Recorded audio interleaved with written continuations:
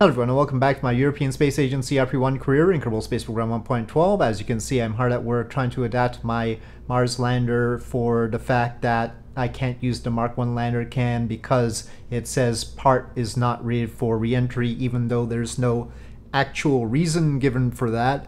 It's not because of temperature, it's not because of actual pressure, because we're talking about Mars here, for heaven's sakes. But yeah. So it is a peculiar thing, and I'm very tempted to just remove that condition from the Mark 1 lander can, or just create a duplicate part that doesn't have that. I don't see why I can't, but I might still consider that. But for now, I was planning to play along and use the Gemini cabin, because, well, that can survive re-entry, right? Surely. But there is a little quirk on the Gemini cabin. And where is it? Oh yeah, the control unit, it says only works near Earth, and okay, we've got D-Space controller up here, so that's not a problem, I think, unless it creates a problem, right? We no longer know about the problems. The curious thing is, I went, okay, well, I don't want to mess with that. We've got this Gemini L cabin, you see, and it says this one is capable of re-entry from translunar trajectory. Well, okay, I mean, similar to the system using an Apollo and everything, so okay, well, surely that would work away from Earth, right? No.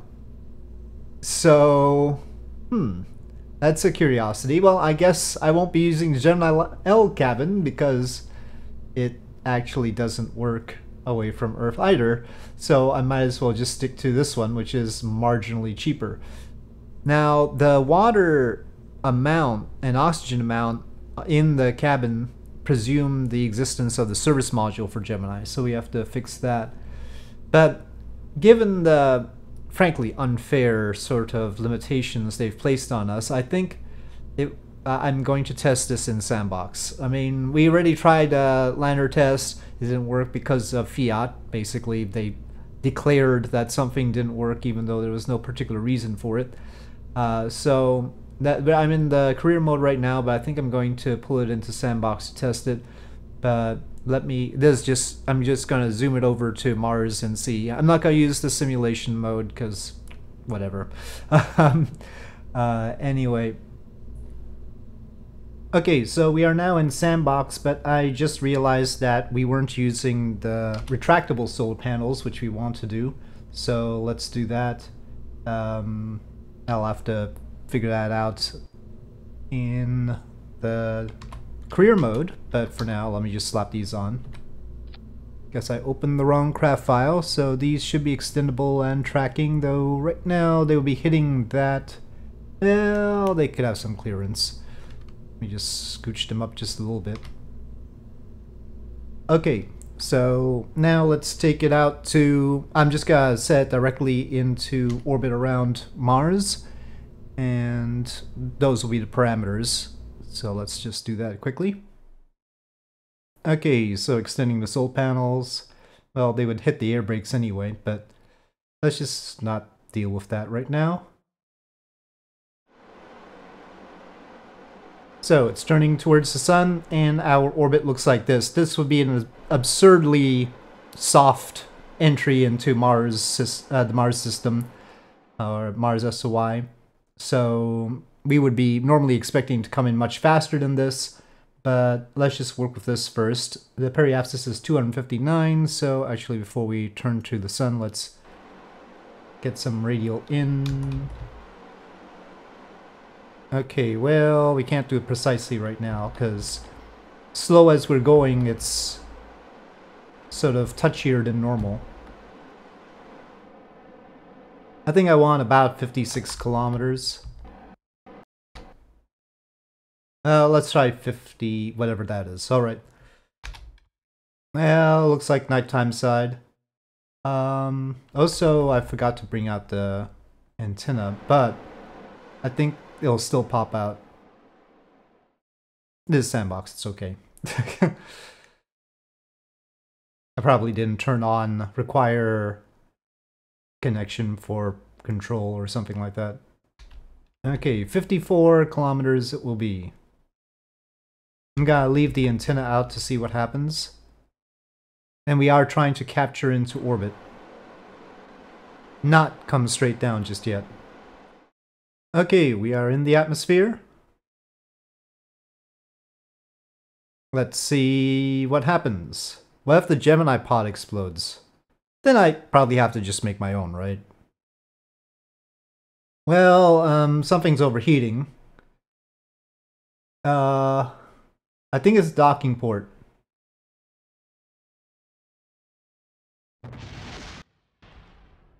Wait, what? Okay, I think we lost the docking port and now we're just sandwiched up against the heat shield. Does the docking port have some can't work in re-entry thing? Well, this is an interesting test. I don't mind this test right now. Can we just not have a heat shield? It doesn't seem to be doing much anyway. Okay, why don't we just go retrograde since you want to be that way? You know, this way around, the docking port probably would be okay. Oh, the antenna got broken? Oh, okay, so we will have to tuck the antenna in for this. I mean, maybe it wouldn't have gotten broken with the heat shield there, but I'd rather tuck the antenna in and rely on some satellites around Mars to relay us using the probe core zone communication than to try to have a heat shield that won't protect our docking port, so it seems like we've captured. So the altitude was fine.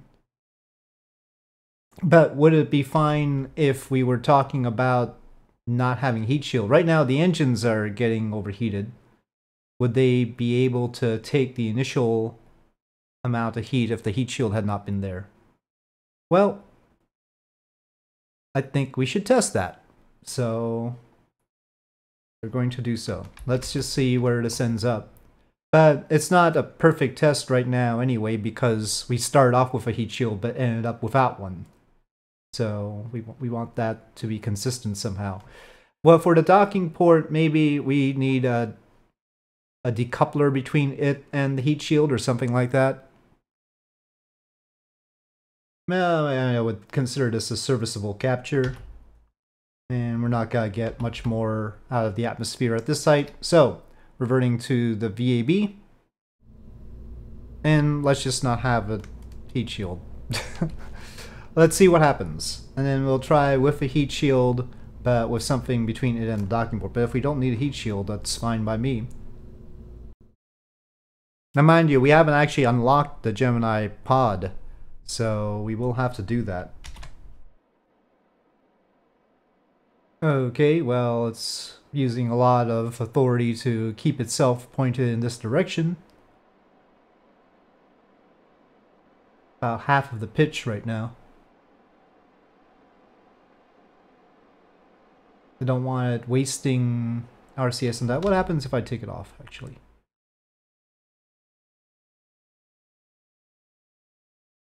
The docking port may or may not explode. It sort of leans to one side. There is a slight imbalance. There's the antenna on one side and only the ladder on the other side, but I don't think it should be too bad. Now, this is an entry that was slow, right? Because we weren't coming in from Earth. It was just, you know, a barely sort of hyperbolic situation. So I don't know how relevant it is.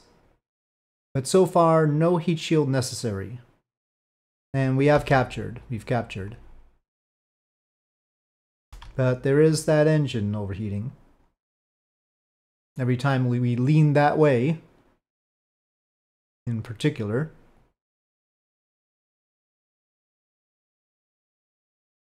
So maybe we should like barbecue roll.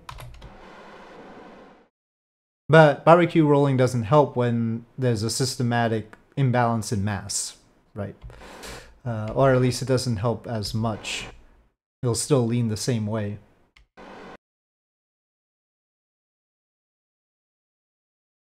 Anyway, we are going up. Anyway, this is an interesting enough situation that I'm going to come around again, and I don't really want to bring it down to the surface at nighttime, but if it comes to that, that'll still allow us to test the system somewhat.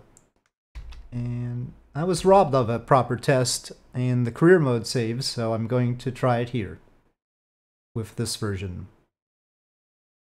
I could probably have set the argument of periapsis different so that it would be in daylight. Maybe I should still do that. Guess we can funge that. Oh, could they just pick up the orbit as it is right now so I can modify it? Okay, well, I just reset the orbit so our periapsis is in daylight just for aesthetic's sake. And that I didn't override the safety check. I'll just pull the periapsis down back to 50-ish. Okay, let's head in like that. A close approximation to what we had before, except with the periapsis in daylight. Alright, I'm gonna try fizz warping in the atmosphere here. I think this one won't bring us down.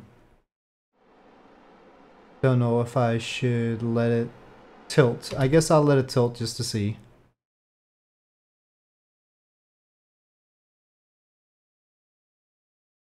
We know one engine was at risk because of the tilting last time.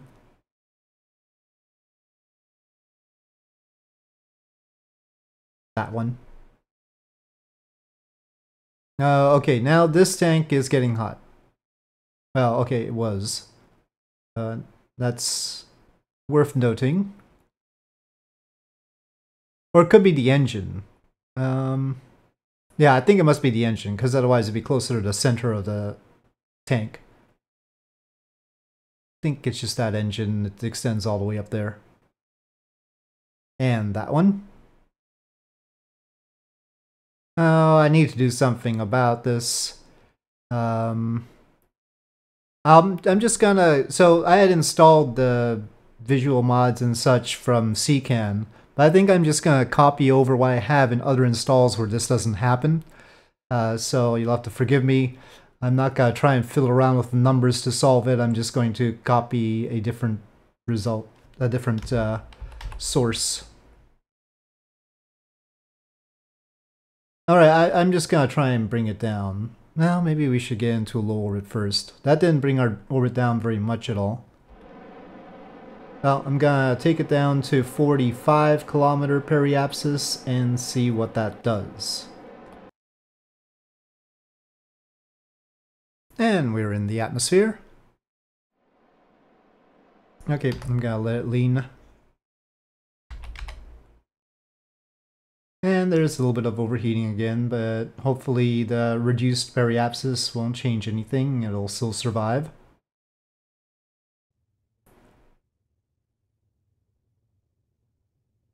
Got some actual effects finally.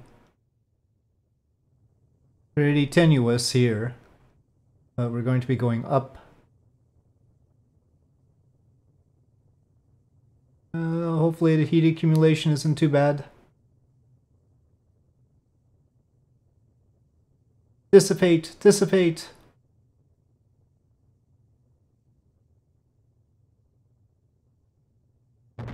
It didn't dissipate. Okay.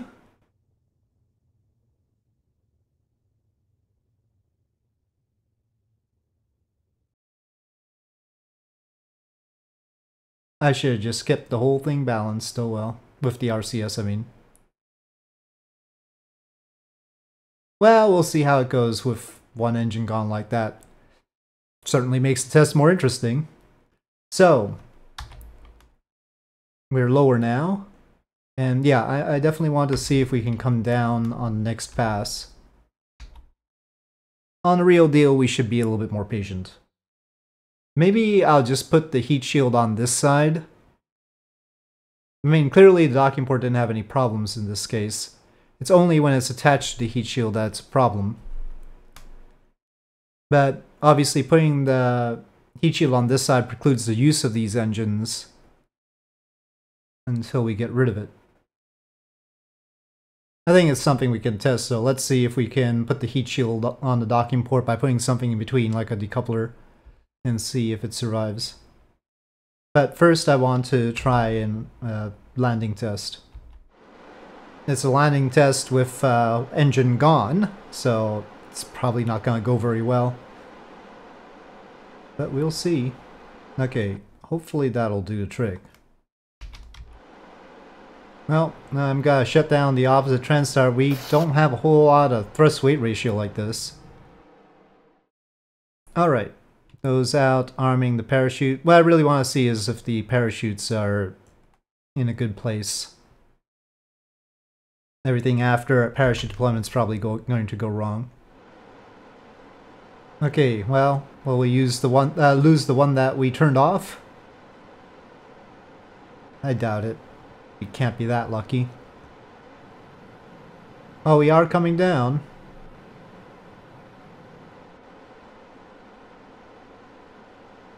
Okay, almost parachute time. Let's see if the drogue chutes can deploy successfully. We're still pretty fast. I set them for 8 kilometers. And they didn't. Okay, well, we're going to have to beef them up quite a lot.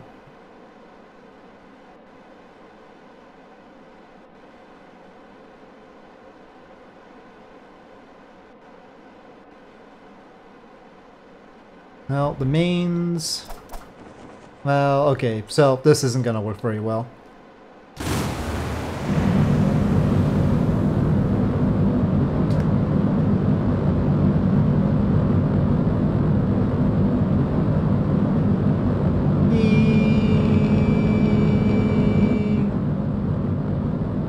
Well, still making sound somewhere.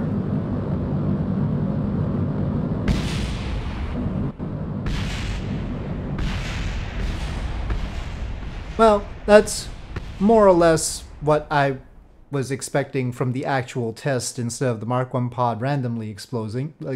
So we basically got what I was supposed to get from that, which is the parachutes are probably not going to do enough the way they are right now. They are Kevlar. Let's just revert to vehicle assembly here, but I think we're still going too fast at that point, and so we'll need to mitigate that a bit. So just reviewing the parachutes, maybe if when I took them off and put them on or something like that, something changed, but it's Kevlar. It's set to 24 tons of mass, because that's what we have here. And yeah, but that didn't go so well, did it? If we set to a lower speed that we want and a higher mass, that'll make them heavier. Hopefully. Well, let me just try and beef them up even more. We need especially the drogue chutes to be functional. Let's say double our current mass. Still says successful. Alright. Okay. Well, if it's double our current mass, will it work out? That cuts into our delta V. So, but I was wanting to get the answer to the question, what happens if we put the heat shield on but have a decoupler there? Okay, but then we have to address the imbalance caused by the antenna. 0.004 tons. I mean, that does really seem like the ladder should have handled that. Maybe the ladder is too heavy. 0.02 tons. Okay, that's too heavy. Oh, maybe it's even this 0.035 tons, so it was this one. O2 pressure control is only 10 kilograms. That'll probably work out best. The 50 kilograms for the N2 pressure control, well, this ladder though is 35 kilograms. So that's 55 kilograms for those two combined. So maybe we should put 50 kilograms on this side. Cutting into our delta V again, though. This stage is no longer all that great. This one right here. Well, I can just tilt these and pretend they're not clipping horribly. The thrust weight ratio still gives me the chills. Can't do a whole lot. We can't add too much fuel. Probably gotta put the N2 pressure control down here instead. We'll dump it along with the descent portion. Is it really useful? Maybe I should just put some additional tank on this side. Because we gotta carry nitrogen that's just gonna leak out, right? Nitrogen leaks. So there's not a whole lot of point to this. Maybe a small additional tank will do the trick. Well, I don't have the reference for... Yeah, let's do that in career mode. I don't have the reference for whether we've got it tooled or not. So, okay. This is just a test of whether the heat shield will not blow up the docking port if we've got it like this with the decoupler in. Okay, well with the heat shield here I'm going to see if the commutron break. It probably will break, but just out of curiosity. We're on this sort of pass around Mars again, and we'll bring the periapsis down into the atmosphere.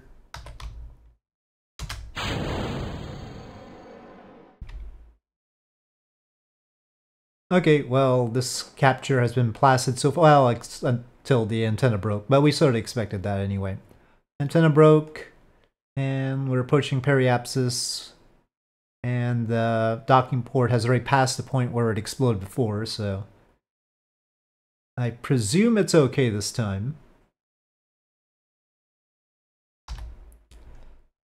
The drag of the heat shield has brought us a little bit lower than the equivalent altitude last time, also as expected. Now we only intend to use the heat shield for the first pass, but maybe a second pass with it would be a good idea.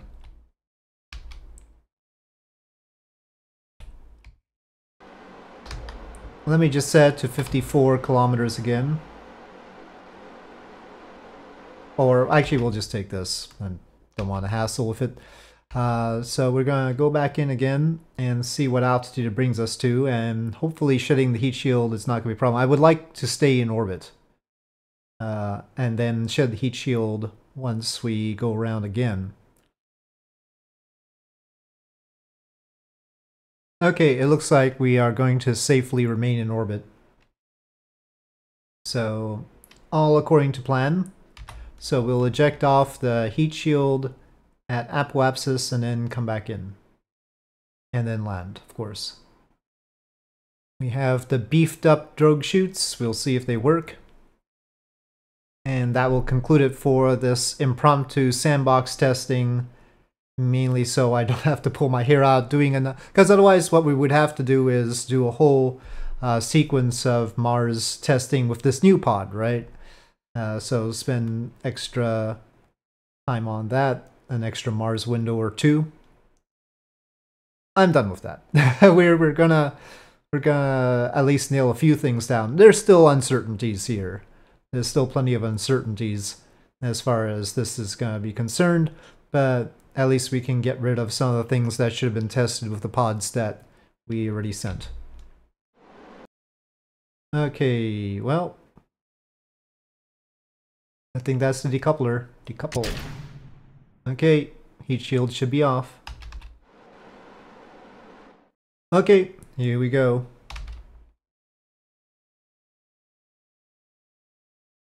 Okay, hopefully this is all gentler than it was the previous time we got to this point.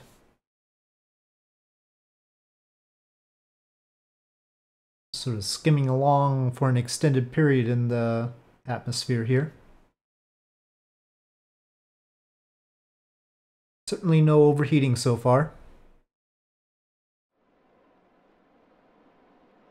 Okay, more RCS usage now. Let me just let that go. Okay, maybe not. That's tilting a little bit too far. I don't want to go nose first. We shouldn't go nose first, but the air brakes sometimes bring the center of lift a little bit too far to one side. I don't know if the air brakes are really useful. Let's bring them in. I'm very suspicious of them right now. I think they're causing the problem. I don't know if scaling up the parachutes will do the trick here. They just might have a maximum velocity or maximum dynamic pressure. Maybe if I extend the landing gear.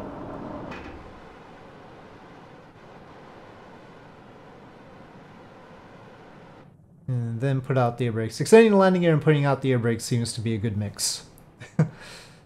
But how's this gonna do?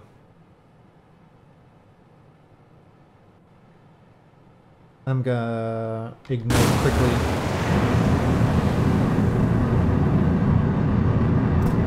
No, they broke.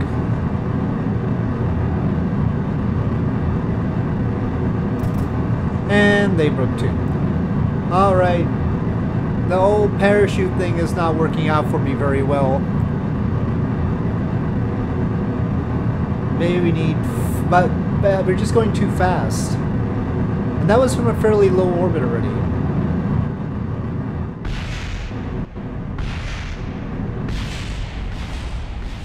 Now, frankly, this is not how I would design a lander from scratch. It's just by the requirements of RP-1 that we're going here. This is nothing like, say, my Mini-Q lander or any lander that I've tried to create for landing on Mars. And so far I see why. Well, except for in RP-1 with the Gemini lander. I had a little Gemini lander. We had similar problems with that, but actually the mass of this is actually a little bit better off than that one, I think. Well, it seems like I have some thinking to do.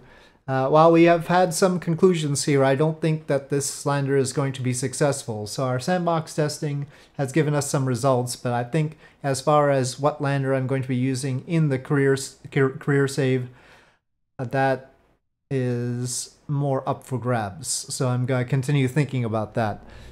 So with this sandbox testing episode, which is what it ended up being, I'll say thank you for watching. I hope you enjoyed this video. If you did, please do press like. If you have any comments or suggestions, please leave them in the comment section below, and I'll see you next time.